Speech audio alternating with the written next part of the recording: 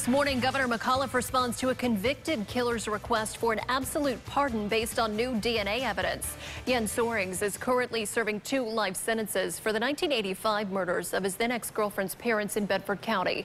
The governor says he did not agree with former Governor Tim Kaine's reasoning of sending Soering back to Germany. I don't believe we should just send him back for the sake of sending him back, and then he could be released after committing heinous crimes here in Virginia. But if there's new evidence that comes out that exonerates him, then I'll look at that.